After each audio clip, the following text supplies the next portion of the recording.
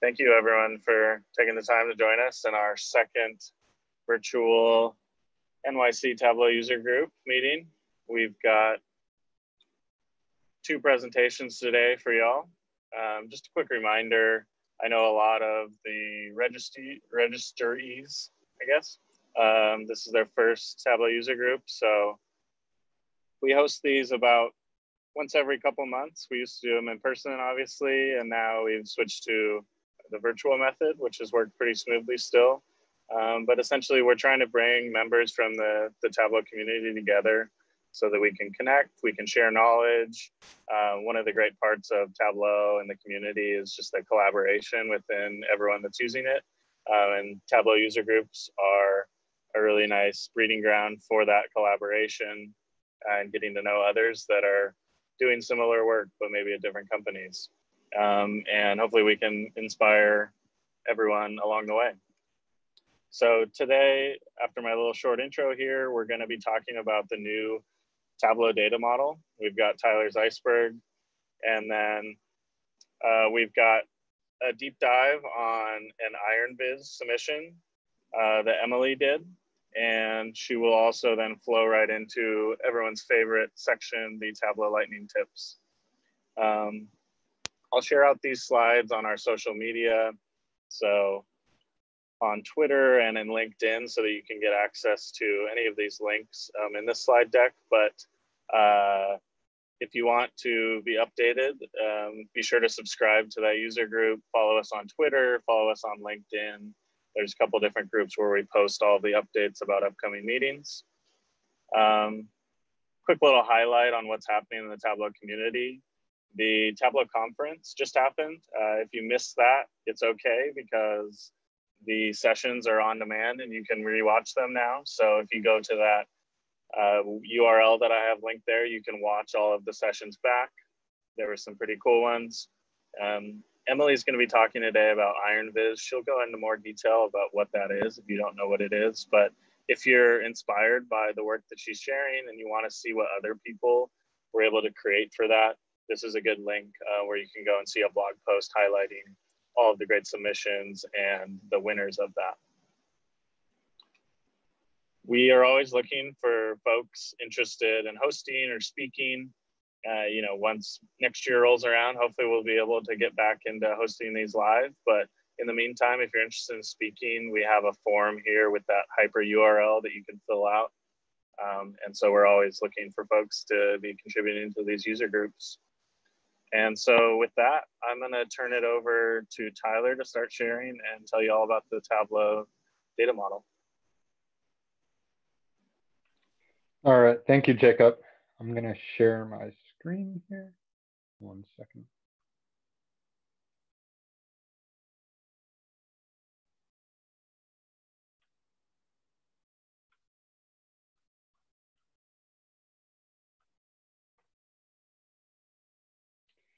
All right, can everyone see this guy?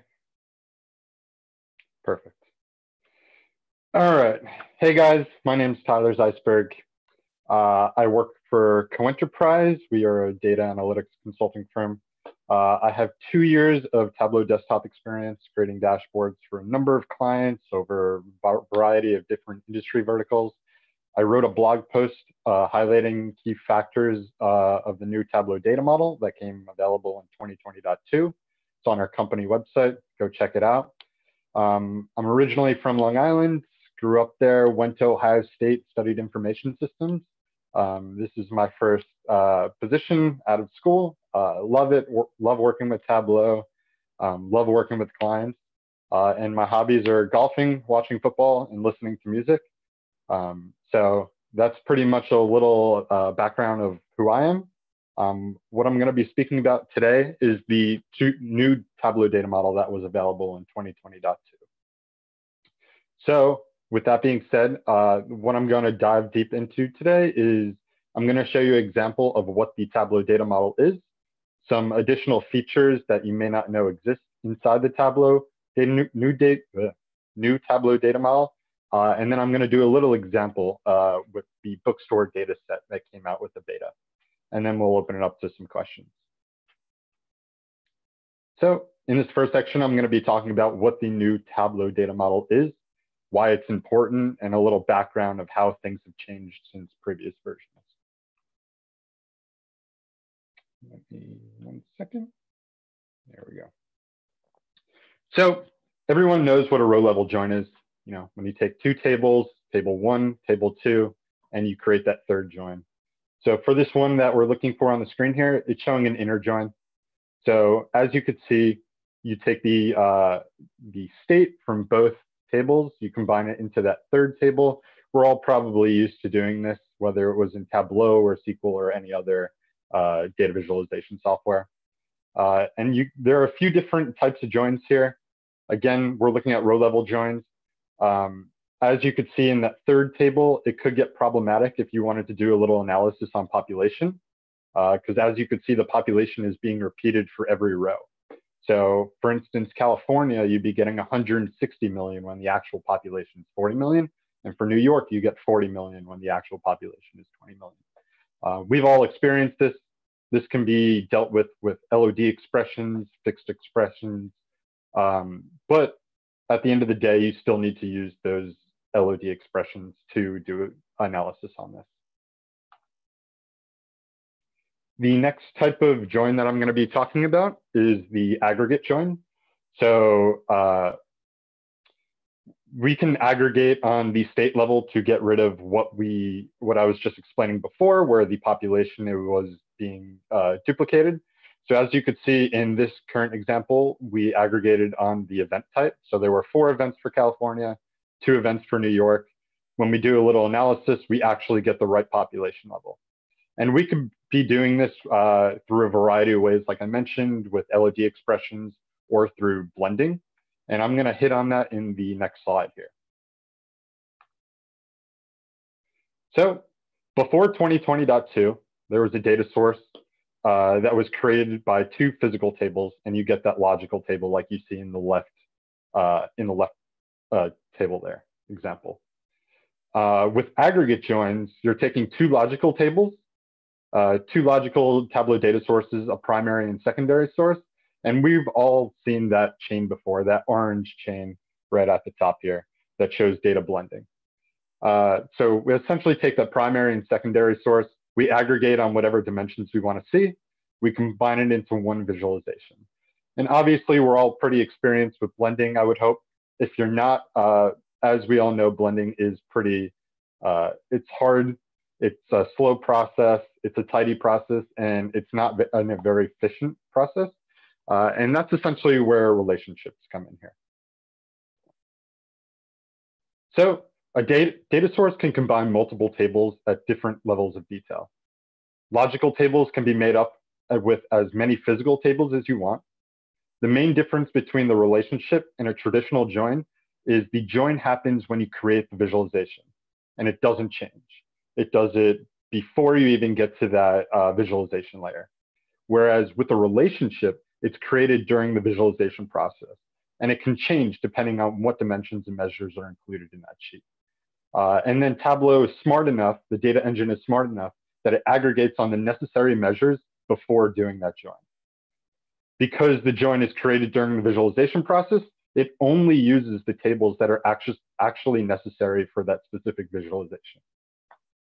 And as you could see in here, you could have as many logical tables, and we're going to show a little example of what this actually looks like when you build it out in the data model. In the new data model, each related table maintains its native level of detail versus in the old way where each table are joined, which causes that duplication like we initially saw in that first example. When we build our viz, we wouldn't have to use those overly complicated LODs now, because Tableau can smartly or intelligently define what we want aggregated without us even really knowing when we pull in those dimensions and measures into the view. So as you can see on the left-hand side, we have that data model with all of our physical tables like we're all used to. But in that new model after 2020.2, you could have multiple logical tables connected to each other by that little relationship in the middle here. And all of those together create one data source. So here at CoEnterprise, I made a back to business dashboard. This was early on in the COVID, I guess, time frame back in April or March. And we essentially created a dashboard that helps stores reopen their businesses by following a number of steps in an area. So we found a sample data set that allowed stores to check off yes or no whether the step was completed. Steps like, is there signage in place? Is there glass panels? All the things that we're kind of used to at this point. And we created this dashboard so they could track whether those stores are reopening in a timely fashion, which stores were opening, and if they meet the guidelines stated by the government, their local government and the national government. And we actually used the new Tableau data model for this dashboard, and I'm going to show you how we did that. So this is a little screenshot of the Excel sheet that we used for the backend where all the data is stored. So as you could see, we have a list of all the counties, cities, all the stores, the store occupancy. And if you see column V to column AE, those are our Boolean questions. The questions that the store could check off yes or no whether that step was completed. So one thing that I want to highlight on is if we were to put this Excel sheet straight into Tableau, and then we wanted to find, what's the store occupancy? As we all know, Tableau doesn't like wide data, and we would actually need to pivot this data. So when we would do the store occupancy after pivoting this data, so let's say we were going to pivot on those Boolean questions, so we can get a yes or no value for each question for each store. Once we pivot those, as we all know, the store occupancy is going to duplicate, like we saw in the original example. So for the second row here, we would get 42 times the 5 questions that were pivoting. And obviously we would get row duplication, which we wouldn't want. So we could solve this with an LOD expression, or we could just use the new Tableau data model. So let's see what that looks like. So this is the Tableau data model that we created. So the Excel sheet is called cellular stores. And then what we actually did is we broke off the specific things into new physical logical tables. So the checklist, which is just a bunch of those questions, we actually took that from the existing data source and plugged it into we pivoted it and then plugged it into a new data source. Now it has that relationship. And we did that with a few different other things, such as, when the store dates are opening. And, with this data model, the duplication on the sum of store occupancy does not occur. And I can tell you that from a fact, and I'm just going to show you exactly how that works. So we're going to dive deep into what this checklist table looks like here. So these are the questions, the yes, no Boolean questions that I was referring to a little while ago, to help the stores track where in the opening process they are. So that's what that pivot table looks like. As you can see, it looks a little different than the normal Excel spreadsheet that we were looking at before. We could just use this the sum of store occupancy, and we get that the store occupancy is 868, which is in fact the correct number. Now I'm going to show you what that calculation would look like if we were using the old data model. So the old data model, we have that one Excel spreadsheet. We're still going to pivot like we did in the previous example. We're going to use that same calculation that I just showed you, but now we get 6,076, which is not the correct number. And like I mentioned before, this is because those rows are being duplicated for every single question. It's obviously not the correct number. So what we would need to do is we would need to create an LOD, fix it on the store number, and then get what that store occupancy, and that's how we get the correct value. This we're all pretty familiar with. So why did we want to do it this way? So the reason we wanted to do it this way is because if you remember, if we go back to that Excel file, it's really easy for the stores to input the data that they have. It's all in Excel, nice and easy. Everything's in one row. They could just check off yes or no for the Boolean questions, type any information in. It's an easy way to track it. But as we all know, the easiest way for a user to input data is not the best way to visualize it. And that's why we did it this way. We also reduced the duplicate rows in the data model without having to use the LOD like I just showed. And it's actually easier to manage the separate tables with this star and snowflake schema that is being shown on the right side here. So now I'm going to go into a little bit about some advanced features that come with the new Tableau data model. So when you create that new Tableau data model and you do those relationships between the tables, you get the option to click on performance options. These performance options are things like cardinality and referential integrity. So for cardinality, you could do many-to-many relationships, one-to-many relationships. We're all pretty familiar with those, I would imagine. And then for referential integrity, you could either choose some records match between the tables or all records match between the tables. And I could show you why this is important in a second. So Tableau will automatically use the information set that you could see in the performance options. This is the normal default settings. And it sets the referential integrity to some records match. And we'll go into that in a second.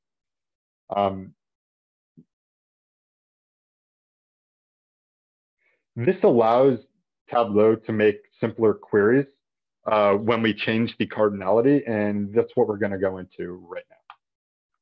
So in this example, we have sales table and we have a product catalog table. If we let Tableau decide the referential integrity, meaning some records match, the behind-the-scenes SQL query that is being displayed on the screen there is what's actually happening.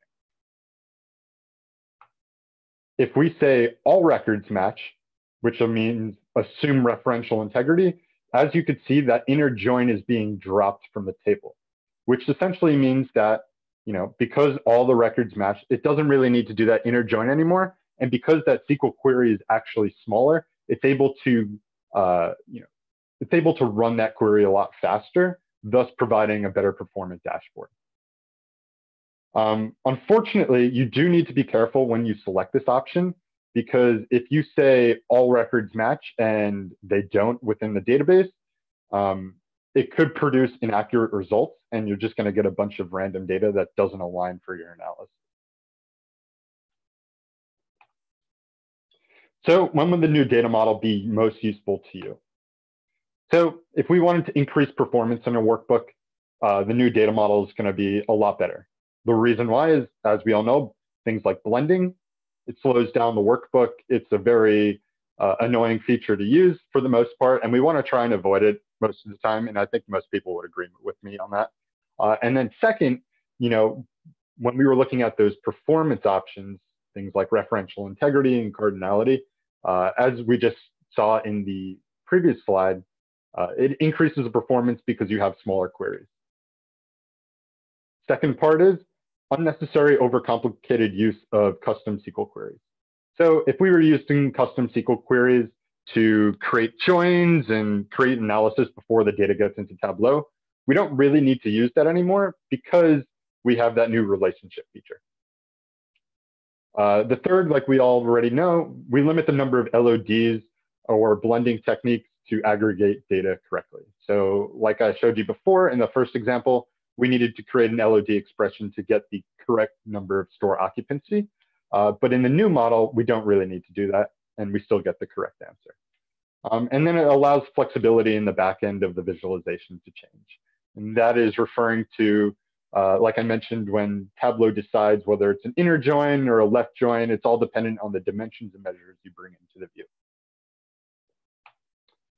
So when wouldn't we want to use the data model? So unfortunately, there is still a case for the blending within a Tableau dashboard. So this use case is if you had two related published data sources and they're currently being stored on Tableau server, but the user does not have access to the underlying data or model, this would be a use case for when you want to blend. You can't edit the relationships in a published data source, and you can't define relationships between published data sources.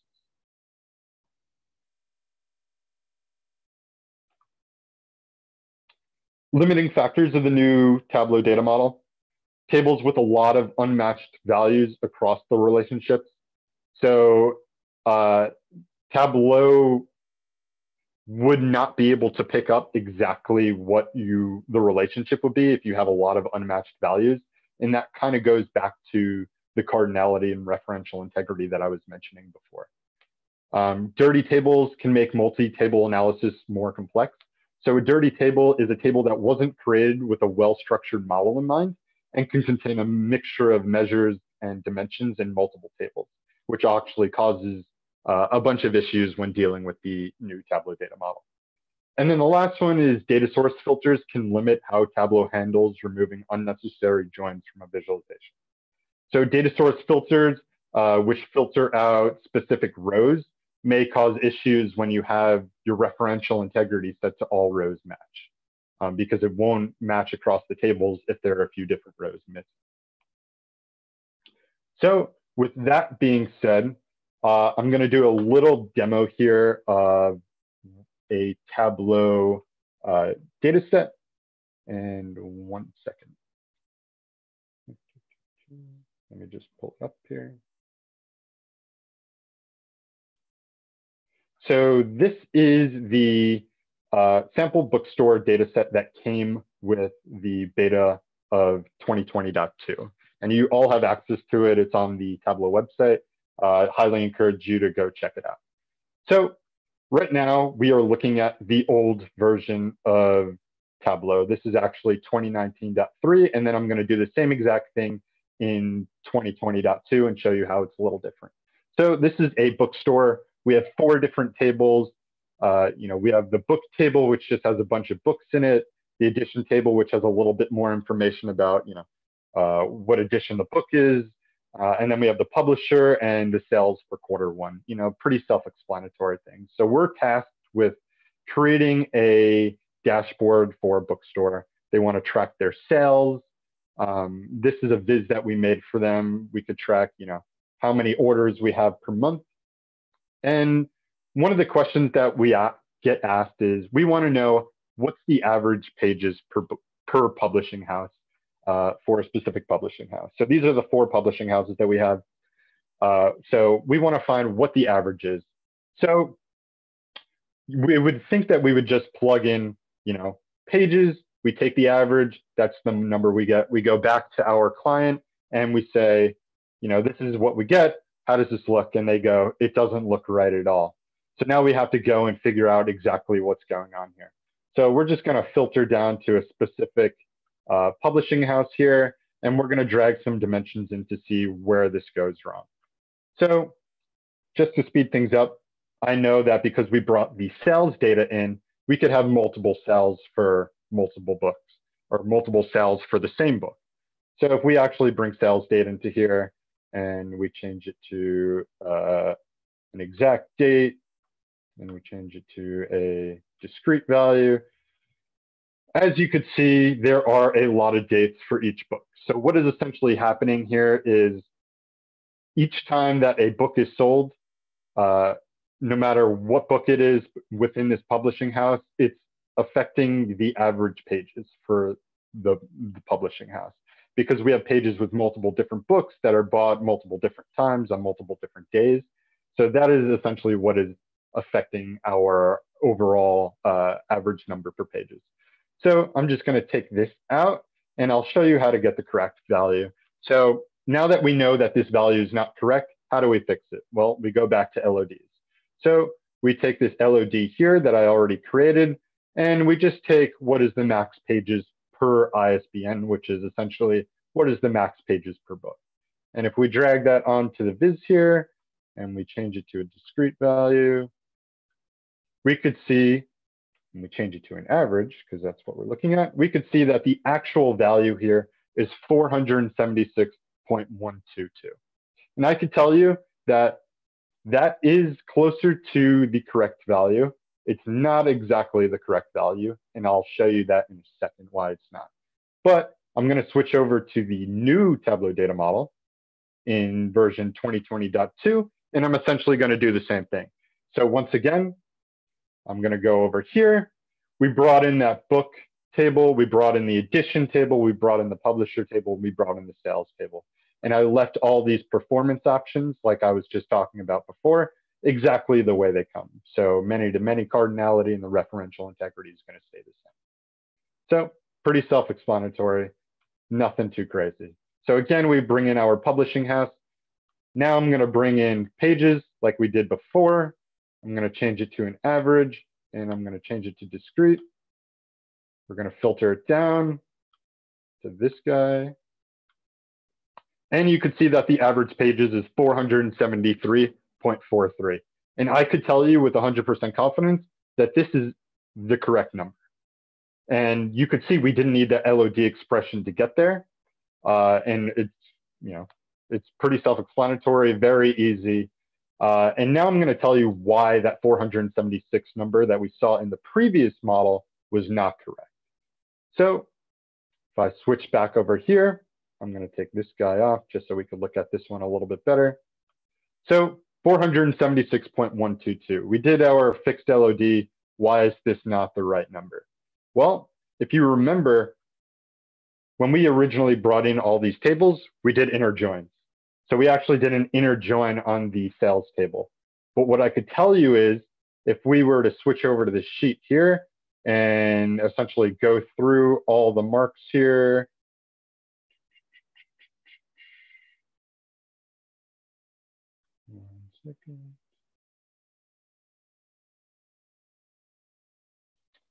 not seeing it now, but essentially what is happening here is because we did that inner join and we're joining on ISBN from the sales, from the edition and the bookstore, and joining on that ISBN for the sales table, that means that there has to be a record for each ISBN.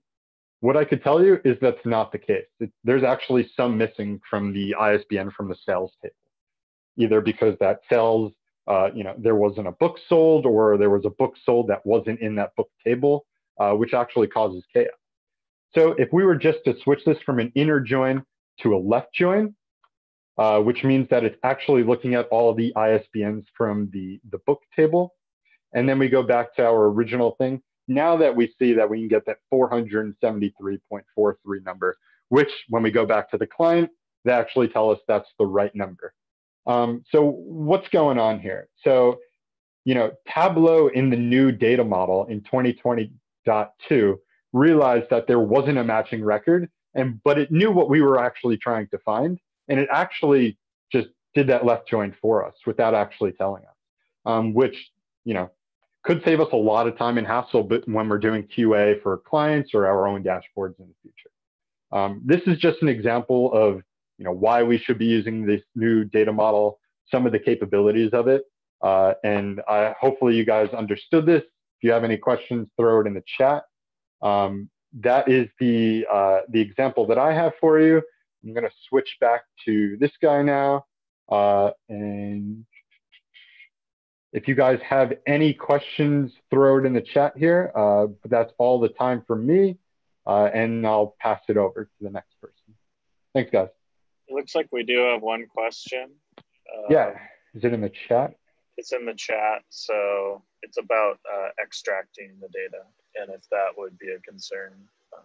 Right, so yeah, so hi, how does extracts work with the new data model? Right now I have a couple of data sources blended together, but separate extracts. Would they all need to be in one extract? Would size be a concern? Yeah, so essentially what you're gonna wanna do with this is, the best way to approach this would be to create, you would want to create that data model within one extract. Because I would assume that when you go to publish it to server, whoever's using that is not going to be able to edit that underlying data model. So when you create that extract, you're going to want to create it within the new data model itself. Would size be a concern?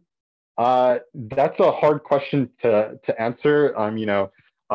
As we all know, extracts could take a while to be created depending on how many rows of data you have. So it's kind of hard to answer that question. I believe if you were to take an extract within the new Tableau data model, it would be roughly the same size if you were to take the extract in the way that you're currently doing it. So I don't believe it would be an issue for you. I know that during the presentation, Anne raised her hand. If you had a question, Anne, go ahead and pop it in the chat.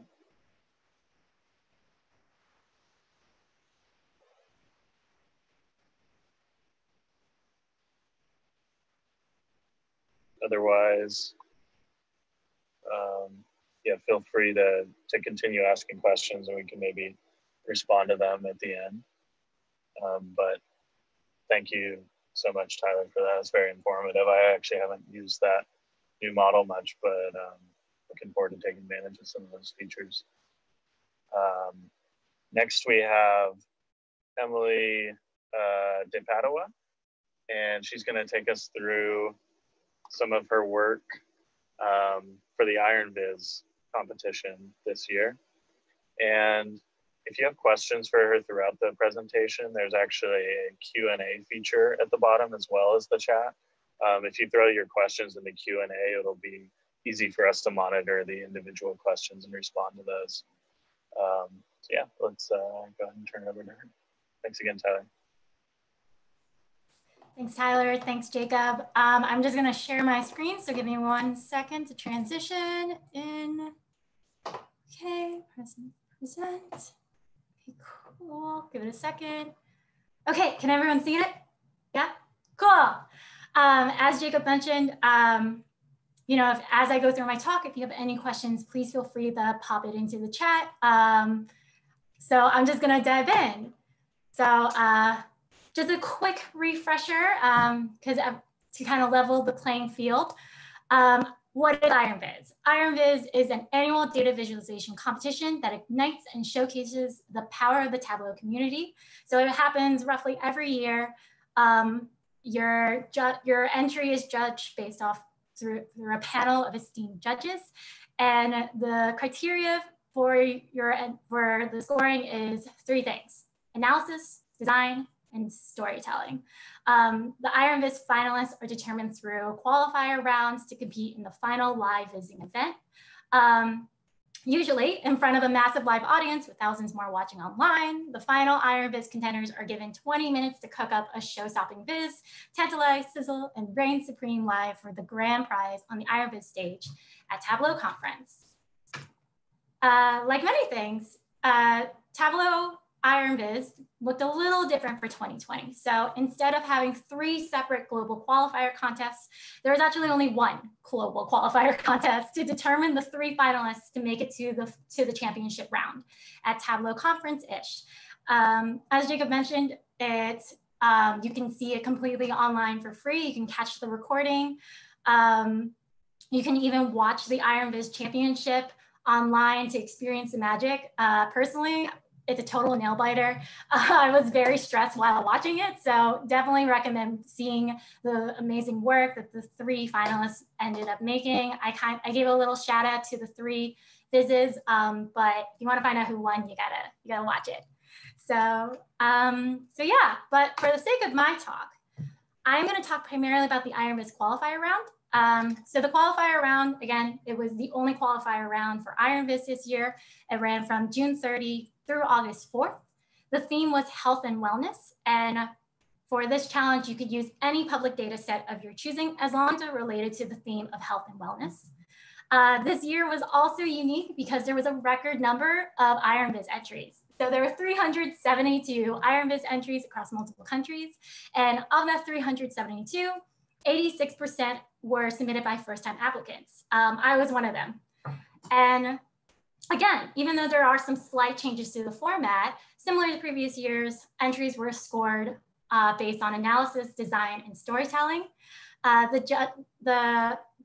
then from there, they went through first an initial judging from the community judges that were sourced from the Tableau community. Those community judges scored all 372 entries, which is a feat in itself. And then from there, they determined of the 372, which were the top 10, and advanced them to a second round of scoring by a different set of guest judges. And this second round of judging, the guest judges would then score the top 10, with the top 3 scores moving on to the virtual Iron Viz championship. And the viz that I'm going to show you guys throughout this talk made it to the top 10. So here's my viz. I'd like to say the pictures don't do it quick justice because it's highly interactive. It's called All By Myself. Yes, it's a reference to Celine Dion. And I later learned Eric Carmen came first. So that's my generation pop culture right there. I'm gonna go through a lot of features, but just a brief overview.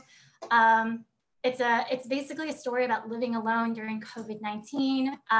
I documented basically my one-woman quarantine between March and July. So I do go a little explicit when you first look through it. There's a lot of information about like, what's this about? Some information about quarantining alone and about the data. I really, particularly because this was such a self-reported data set, I really wanted to have that transparency with my audience. From there is the heart of the visualization, which is this radial chart. The shape of the dots in the radial chart and the color indicate my, whether or not I was alone. In this case, in this view, is physically alone. And then also you can't, and then the size, like in terms of if it's a really big circle, a little small circle, lets you know my emotions. I ultimately ended up tracking my emotions, so my general mood for that day, activities I was doing, occasional thoughts, just my general mental health while going through this really particular time in our lives. From there, there's also 3 additional views. You could toggle through here, and I'll go through it in the next slide. But there's also different features. So I have a user guide, a resource for if you're feeling alone, to finally an activity section all the way at the bottom. But there are there's one particular feature I want to start off and talk about first is I have these buttons here. And if you toggle through, you go through different lenses of my definition for alone. So here's the final view. So in the initial view, I was defining being alone as being physically alone. So was I physically alone? As in no one was around to give me a hug or a handshake. And as you saw, of the 141 days I was doing this reporting, only 90%, nearly 90% of those days were spent physically alone. But then when you account for when I was like, yes, physical company, but also virtual company. So when I was getting phone calls from friends, doing happy hour Zooms, having FaceTime calls with friends and family, I'm actually only spending like 30% of my time living alone, which I think is so wholesome. And one of the main reasons why this viz became so interactive, because I wanted that interactivity to be a part of the storytelling, because that was basically the way I shifted my thinking. When I created this viz, I was kind of sad about the state of everything that's going on, really fixating on being physically alone. But in doing this viz and slicing the data slightly different, shifting my definition for being alone, I kind of look at this totally different. Yeah, 90% of my days during that time were physically alone, but in the grand scheme of things, it was actually 30%. I was actually alone. From there, after a person kind of toggles through, you then move on to the activities analysis session. So I tracked 20 unique, common, recurring activities done in the span of 141 days. And I kind of give a brief analysis on what was my most reported activity, what type of activity was, and that kind of wraps up my vids. So yeah. So I'm gonna go a lot more deeper. Again, if you have any questions, please feel free to pop into the chat, into the Q&A and pop in questions, and I'll save them for the end. Yeah. So what I'm gonna cover in this talk about my, my design dashboard confessional, I'm gonna talk about me, because as you guys can kind of figure out, the data talks a lot about my life. So I'm gonna give you at least the essential things I want audiences need to know when you're consuming my viz, the data behind it, which I'll talk about where that data came from, the inspiration, because the inspiration was a big part of my guidance and direction process, both the expectation and process and how it actually happened. And then I'm gonna highlight 4 key features. There's a lot of parts in the viz, as I kind of showed you all.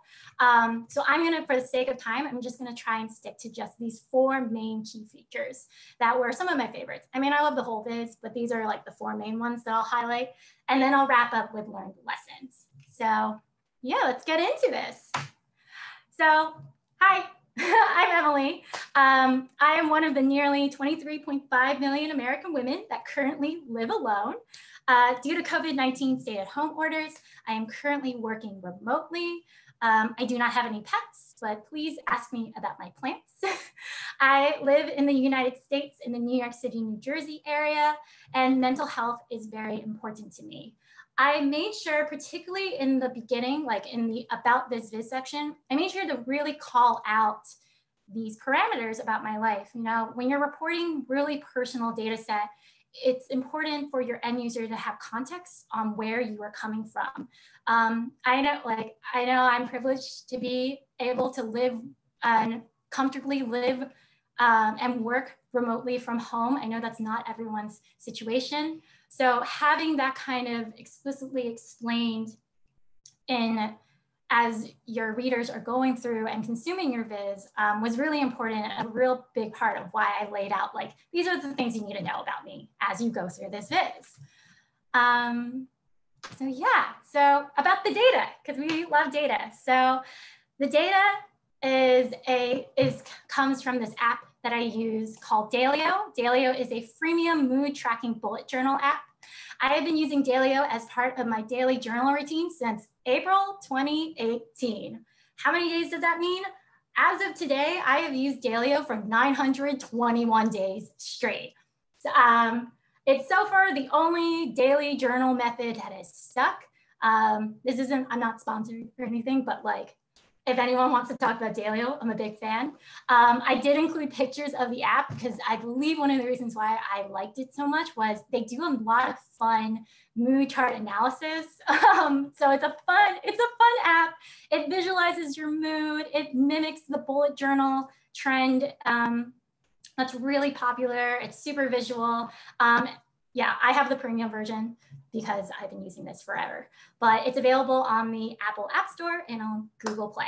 But I'm done my Dailyo plug.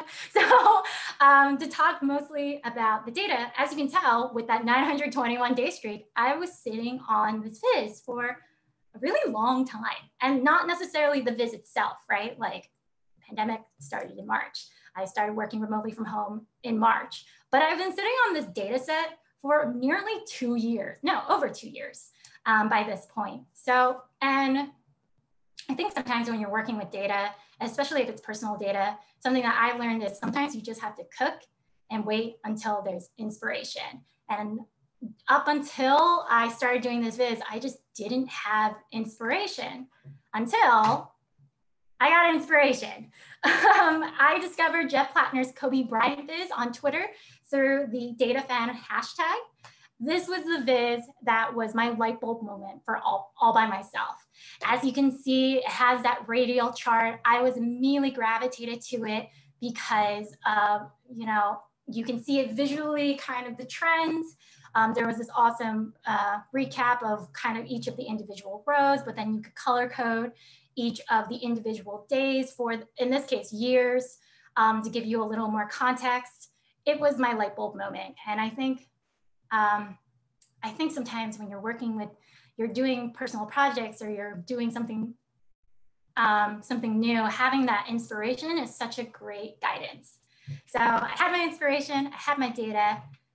What was next? I started the process. I had the idea from Jeff Plattner's work.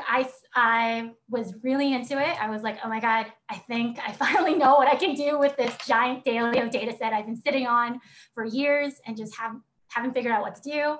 And in theory, right, here's the process for creating this. You have an idea, you brainstorm / sketch, you research / educate when you're trying to do something you don't know how to do in Tableau. You build, get feedback, and then those past 3 steps kind of dance around each other depending on what's going on. And then finally you're like, I'm done, yay, we've done it. So that's the theory, right? This is the expectation. This was the actual process. This was the actual process. So in some ways I was fortunate, not necessarily for the subject of the viz, but in terms of the idea, the idea for this viz came before Iron Viz was announced. And in some ways, as someone who was a first-time applicant, as someone who's always been kind of shy to share and really be like kind of go for it went on Tableau Public. I think that ended up working to my favor. So I had the idea for the viz maybe a week before IronViz, the theme was announced. So you can see that I started on June 23. I started building it. I made it very similar to Jeff Plattner's work. I started getting feedback and was like, okay, this is cool. Like maybe I'll get like Viz of the day or something. Like this will be fun. It was like supposed to be like a weekend side project. And then a couple of days later, I think I learned about the theme on July 1st. I learned about the theme and I went, wait a minute, like this could just be I could totally use this viz to enter IronViz, which is something I've been wanting to do for quite a while. I've always been a fan of IronViz. I've always been a fan of the work that comes out of it. And I just hadn't found the inspiration or the spark to try it. So as you see though, not to go, give you the full narration of my process. I do have a lot of funny stories from it though. You see though that six steps construct where, it wasn't quite linear. There was a lot of fluidity that went. I'd get an idea, but sometimes I'd get an idea while in the middle of building another idea. I'd do a lot of studying while also sketching. Sometimes feedback would spark another idea. It was very much fluid. But I want you to also note that I took a lot of breaks. You can ignore before July, right? Because I didn't know it was going to be for IronViz. But after I got the idea to use it for IronViz, I took like 3 days, 4 days not to do IronViz. And I was just casually working on my viz at night, or like an hour over the course of a month. I don't know if that works for everyone. That's what worked for me, just given everything going on.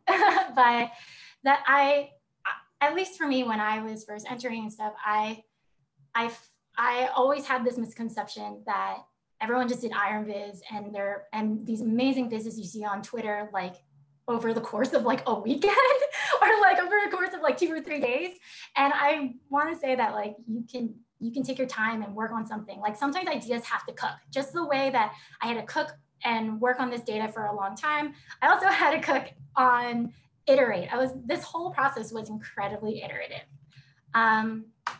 So cool. So once again, here's the viz. Now that you kind of know, that's where it all led up. I did have a couple of freakouts leading up to the deadline, but I didn't make the deadline. So that's all that matters.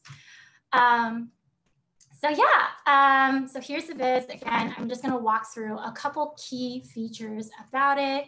I'm going to cover a lot. I'm going to cover a lot of the radial chart, some of the hidden containers, some of the interactions, and then also the activities recap. Highly recommend, not just because it's my work, but the pictures don't necessarily do it justice because by nature it's supposed to be incredibly interactive. So if you're game, if you like this talk or whatever, like that's what I say. But I'm going to start talking about the main parts of this viz. So first off is the radial chart. I said this earlier, but this radial chart was the heart of this visualization. The story is in the interaction, as I described, right? I went through a kind of transformation on my own in viewing this time in my life. First, I was looking at it as like, oh man, like I'm just like 90% of the time physically alone in this apartment, to looking at it and changing my definition for alone and having a total shift in my mindset. And I particularly liked the way this viz comes out, particularly this radial chart, because if you toggle, it gives a highlight for each of the day. Yeah, you can see everything from a 30,000 foot view.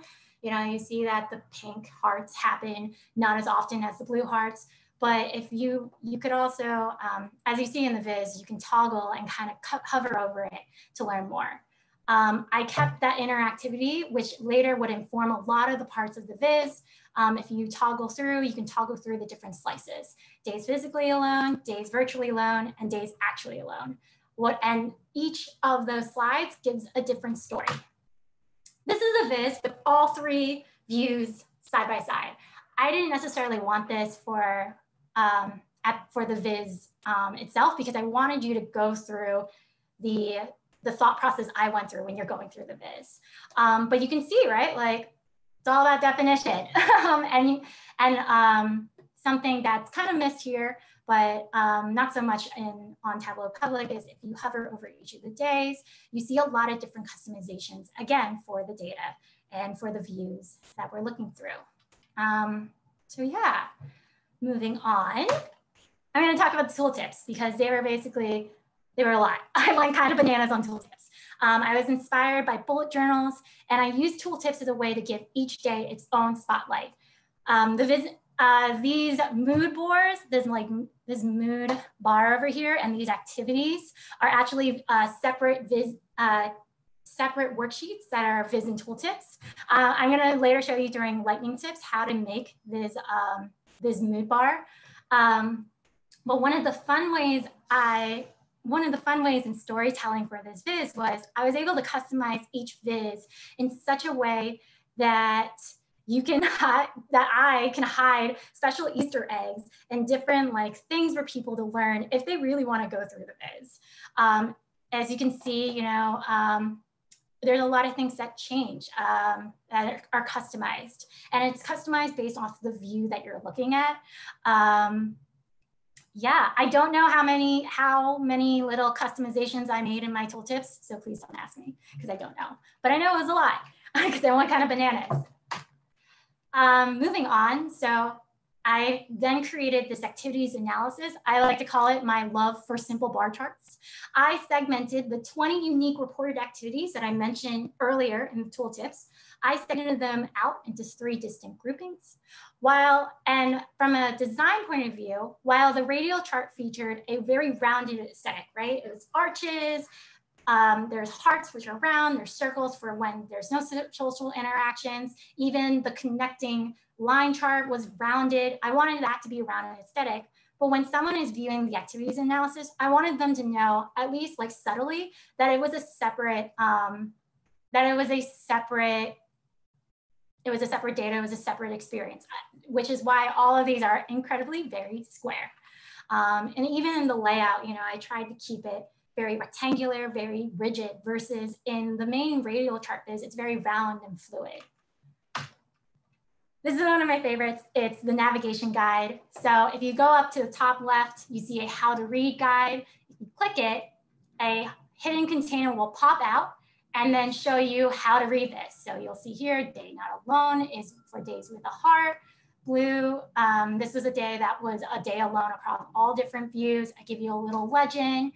I give you the start of the day, start of the month, when day 1 was versus the last day recorded, because I didn't start working from home remotely until March 13th. This is a fun one. There's 2 ways to do this. You could screenshot it and make it and that could be your annotation. I've done that before using PowerPoint, but for this one, because I was going through so many iterations, I knew a screenshot wasn't going to work. I decided to make the how to read guide completely out of a floating hidden tile container that contained different mini containers within it. So this arrow is an image inside of another container that's connected to this day alone annotation. It's a lot of investment, but it does save you quite a bit. Particularly, it's a choice. If you know the Viz is going to be more static, you're probably going to be fine with this screenshot. But if you're like me and was iterating a lot over the course of a month, then this might be a route for you. It's a lot on the upfront, but then it's a lot of time and investment on the upfront. But once you have it set, unless you do a massive makeover, that's the Viz. So yeah, it's just depending on how you're going to allocate your time. So I'm nearing to the end of the talk. I'm going to kind of walk through some of my key learned lessons. I learned a lot by doing this Viz. And I hope you learned a lot by kind of letting me kind of go on my spiel about this Viz. But there were a couple key things that I took away from. First is that the end user for your visualization about your own self-reported data can change. And I say that because when I was making this Viz, I was kind of making it for me. And I kind of was like, I'm going to use Iron Viz to make this Viz like the best that I could. But I was kind of thinking about making it for me. But as I was going through the iteration process, I learned that actually there can be multiple end users, especially for a self-reported data set. Towards the end, I ended up showing this to my childhood best friend. And while I was iterating over it over the course of July, she was like, I was using this to be my Find My Friends mood tracker. I was just checking on how you were doing every couple of days. If you were kind of blue, I would call you. And I was like, oh, that's so nice. So something to keep in mind if you're going to do self-reported data sets is your end user may not be this, there may be additional end users than what you originally envisioned in the beginning of the project. Please take a break. This was something I learned was you do not have to do any personal project in one sitting.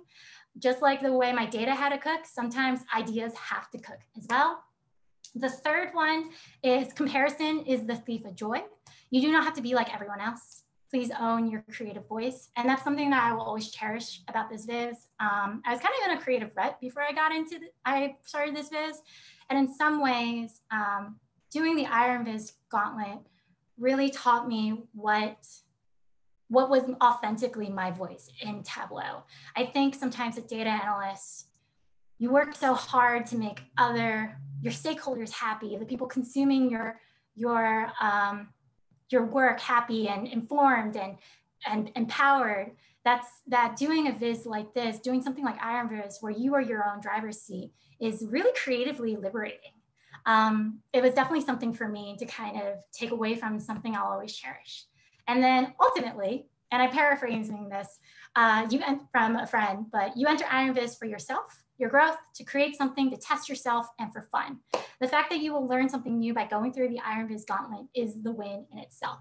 So yeah, so that's my talk. I'm gonna take a couple minutes to kind of go through questions. I know we're kind of running, I went a little over, so I'm gonna try to be super quick before I dive into my next section. I'm just gonna answer them out loud here. Thanks for telling us about, this is from Zohar Gilboa. I'm sorry if I'm saying the name wrong. I'm sorry I'm saying your last name wrong. Thanks for telling us about the app. I was very curious. At what point did you decide to create the viz, and did you notice your tracking and journaling change based off of this decision? Great question, because that was something I was kind of worried about, because originally the viz was only going to be from March to June, and then Iron Viz was announced, and I was like, I want to do this viz for Iron Viz.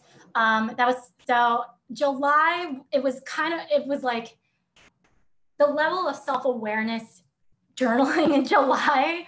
There was a level of me critically being like, am I actually feeling this way, or am I doing this to have a story?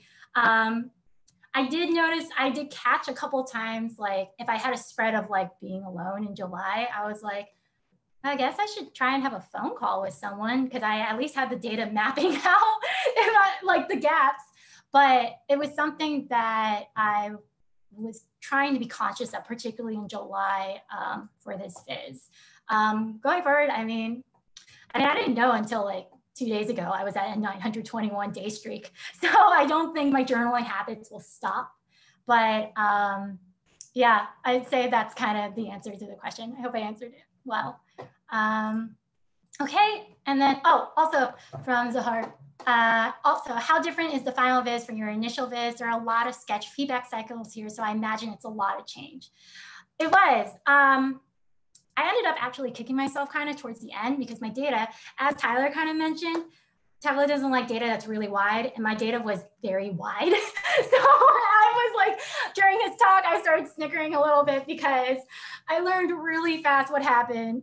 And unfortunately, it was literally in this last mad dash over the course of 2 days where I learned that the decisions I made at the beginning when creating the data set did not help my viz at the end as much. At the beginning, it was very simple. It was so similar to Jeff Plattner's work, where it was just a radial chart. But then as I'm iterating it, it became a lot more complex. And that complexity came a lot from,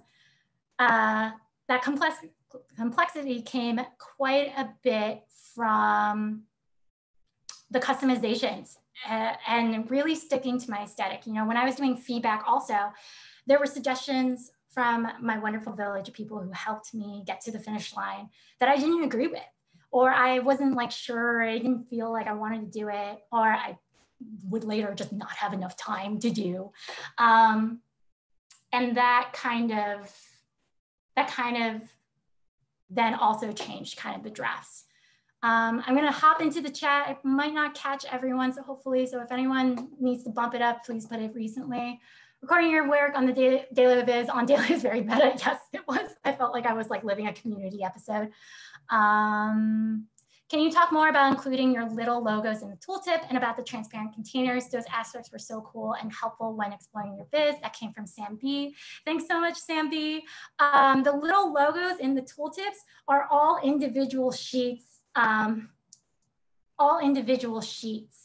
that are viz and tooltips. And I formatted them in a way where they were, I think they were probably like 50 by 50 sheets. It was like really small. And based off the filter for that day, only certain vizzes would show up. It's also one of the reasons why, and something I'm like, I wish I had time to improve. The performance on my viz is not the best because I have like over 100 sheets because I record like 20 viz and tooltip sheets for the activities. But that's kind of how it went in terms of the logos. And then for the transparent containers, especially at the end, it became a question of, it was a lot of like I imagine it's like tectonic plates when the earth is moving kind of way, where you had to like, I had to place the transparent containers in a way that when one was open, you couldn't see the other ones, or they didn't break the user experience. And that's something that I learned particularly, and if you're gonna do a navigation guide of any shape, similar to the one that I did, and do any of those pop-up containers like I did, my advice is really try, and I hate saying this because like, I hate when people break my work, but actively try to break your work to see if the floating containers can function together. That was something that I really struggled with. Okay, last question. Okay, from Dennis Apigo? I like it. I hope I said it right. I'm sorry if I said anyone's names wrong. I'm so sorry. Okay, great presentation, ... Did you learn anything about yourself? Yes, I did. And, you know, I told you folks about the story of like walking through the experience of, you know, I was really sad. I was kind of sad about the state of the world, the state of things. I was really fixating and about being physically alone at the end to going through and really like reassessing what is my definition of alone. So I learned a lot. I learned that I was loved, in not a cheesy little way. I learned that I was so blessed and loved even in the midst of a tragic global pandemic, that even when you're alone, you're actually not as alone as you think you are. I also learned that I can make a viz like this. I was really shy. I was really shy about making something like this. I was really nervous about it being such a personal viz, and then really actively choosing to be authentically myself aesthetic-wise. Like, I like to say I have a feminine aesthetic, and I chose feminine colors. And I was really proud to pick a feminine aesthetic because that's me. So in some ways, this viz was a reclaiming of my own personal creative voice. And I like her. I like my own voice. I like me. Took a lot of therapy things to get to that point, but like, I like me. So that's kind of what I learned. Among also learning about like LODs, the containers, and all that stuff that comes from entering IronViz. So cool. If there's any more questions, I'm gonna, oops, if it lets me do it, I'm gonna switch gears to lightning tips. Give me 1 second to drink some water. Okay, cool, we're ready. So can everyone see my screen? Say yes or no. Cool. I'm going to be super fast, I promise, because I know we're running out of time. So first off, see this dashboard and using the Superstore data set. You know, I'm not sure about alignment, if I should play around with this. You know, when I was first starting in Tableau, especially as a data analyst, I was dinged a lot on alignment. And one of the reasons why I was dinged quite a bit in my early Tableau career on alignment was because I was eyeballing everything. So here's a fun little thing. It's super quick. I don't know if it's this case for Mac, but if you're on Windows, if you press the G key, do you see that? There are grid lines. Amazing. Once the grid lines are open, you can go into dashboard and adjust the grid options. The default is going to be 20. I was practicing it, so sorry. But I personally like to do at a 25 increments. Each of the cubes will then be 25 pixels. I love grid lines. Press G to turn it off. And when you're done, press G to turn it off. My favorite. My absolute favorite. It came up because I was mad at Tableau, smacked my keyboard, and that's when I found out grid lines were a thing. So, and if I turn on my grid lines, you know, now I'm gonna put this to 50. You know, kind of do the math to kind of figure out. Unfortunately, it's not like PowerPoint where it's kind of like automated and you kind of can pit pull. So, you know, I have it at 800 by 600 width. So I'm going to do increments of 25. You can also make it increments of 100. Totally up to you. So yeah, next step, my tip number 2 is going to be ad hoc measures to the tool shelf. This is really great if you're doing something really quick and you're just kind of trialing something out. So I am just going to go to the columns. I'm going to double click and there you go. You can just type in things. For this case, I'm going to put like min to 0. And there you go, as a static 0 number. I could put that on rows so it looks more like a row. You can make it a bar. I use this actually a lot for tooltips where, you know, the measure was min 0. So it's telling Tableau, like, don't add this measure across all the rows, just make it minimum aggregate of 0. Press circle. I could use my custom shapes. And there you go. You can have something floating. Sometimes I like, this saves me a couple seconds, especially if it's just like, I just need to do a floating 1 or something measure instead of doing a calculated field. So yeah, and then moving on to step 3, which 2 kind of bleeds into 3 because if you guys can tell, I love it when things connect with each other. So I did my thing. I put min 10, I put minimum 5. So I am going to show you guys how I made those mood bar charts. It's a simple unit chart. Sometimes in Tableau can be kind of a lot. So this is kind of my hack for a really simple bar unit chart. So what I have here are 2 measures. One is set to 10 and one is set to 5. I'm going to dual axis it. It's actually really, if anyone's familiar with bullet graphs, it's really similar to a bullet graph. So I'm going to dual axis this. From there, synchronize your axes because it's not fun when it happens.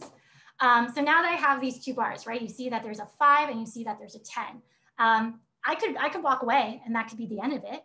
But if I want to have that extra layer of customization, a little more finesse, one way that I like to do is I add reference lines to mock up a bar unit chart. So I don't have to put the text or anything. The way I do that is you go to analytics, you go down. I like to use reference line. I'm sure constant line works, but I like to use reference line. Only pick one measure to do this on. So I'm going to do 10. You're going to get this prompt. You could do things, value, whatever, but since it's just going to be a constant, and this is really great for tooltips because there's not as much interactions, I'm going to put it set to constant. It's going to automatically go to the max number, which will be 10. But for my case, you're going to do it for every single increment. So I'm going to put it at 1. I'm going to format it. I'm going to remove the label, remove the tooltip because we don't want people to know this is a reference line. I'm going to increase the thickness of this line to like the 4th highest to really have that more differentiation. Make sure it's white. And then there you go. You got your first unit of a 10 unit bar chart. Just to repeat again, it's reference line, carry it to the same one. I'm going to do table under min 10. Sorry, I always go to that value. Constant, go to 2. Remove your value, remove your tooltip, do your formatting line, make sure it's the same level of thickness. because we love consistency. Make it white. And there you go. And you repeat that across until 10. What does it look like when you're formatting? This. And that is how, so you see, yes, the 5 out of 10 is still there, but you get to keep, and it's still a dual axis bar chart, but your end user gets to, at a glance, even if this wasn't here, they could see that, oh, okay, it's halfway, 50%, 5 out of 10. I wouldn't recommend this if your max for the unit is more than 10 because it gets super tedious after a while. And I say this as someone who's done this as a hack quite a bit. I general rule of thumb, don't want to do it more than 10.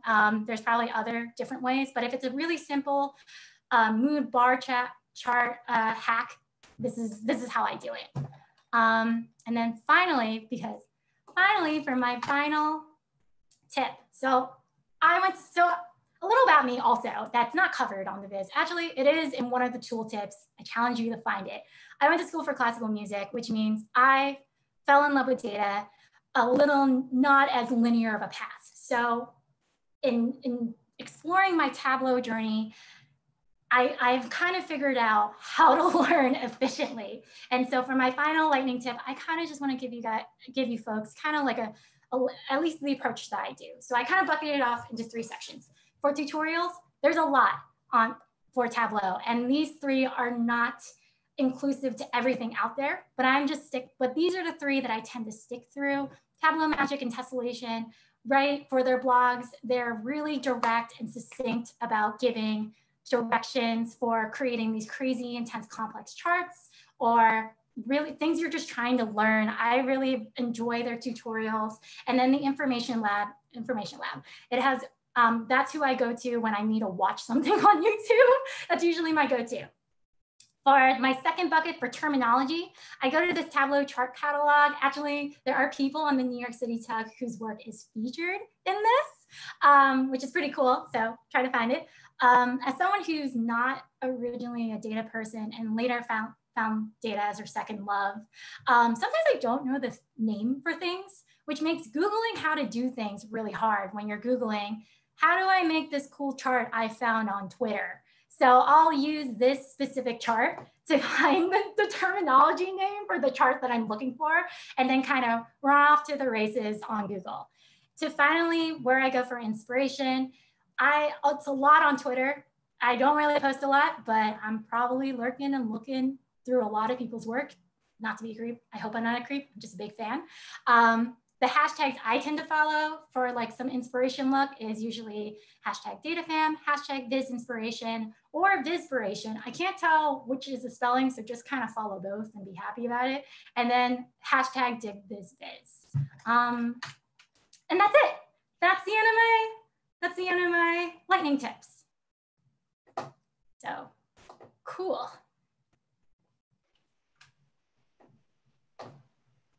All right. Big thank you to both of our presenters today.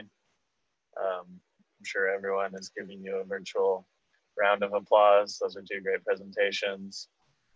Skylar popped in the chat about if you wanted to present at a future tug, anything Tableau, data viz related, go ahead and get in contact with us, and be sure to follow us on social media, on Twitter and LinkedIn, and subscribe to that user group page so that you get all future updates when we're going to have more events. Hopefully we'll have at least one more by the end of the year for everyone. And with that, let's see. I don't see any like big questions coming in, people congratulating y'all. So yeah, thank you everyone for joining, and we should hopefully see you again soon.